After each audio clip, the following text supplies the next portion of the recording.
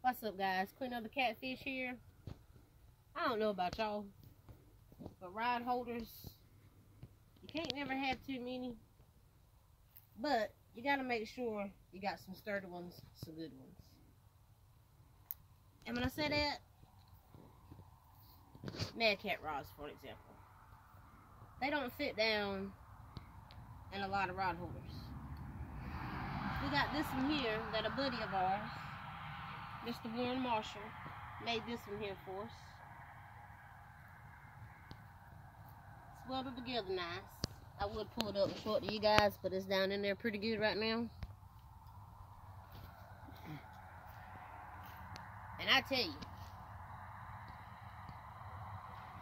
that rod holder, it ain't going nowhere. You ain't got to worry about it breaking, and you sure ain't got to worry about your rod going in the pond or the lake.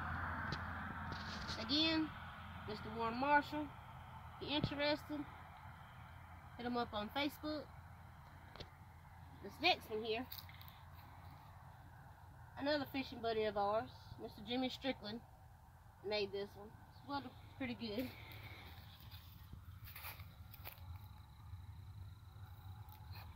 I can pull this one up a little bit easier and show you guys that one. How the point is in the ground at the bottom. It pushes in real good, easy. And I promise you, this one ain't going nowhere neither.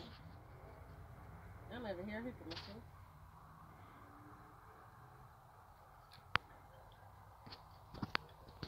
And we use these here quite a bit when we're fishing.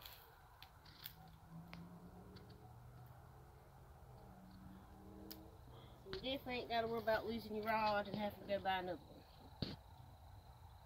Third one we got here, done by Mr. Earl Revels, my husband. He's always the cameraman. And what this was, just a long steel pole. Put it in his vice grip, heated it up good, and got it to bend the way he wanted. Haven't used this one yet, but in the yard, tested it out. And that's another good rod holder. I ain't losing a Mad Cat or any more of my fishing poles, and it sure ain't coming up out the ground. So if you're interested, have any questions, feel free to hit these guys up on Facebook. Mr. Warren Marshall, Jimmy Strickland, and Earl Revels. If you're interested in getting some nice pole holders, hit them up and tell them the Queen of the Catfish sent you.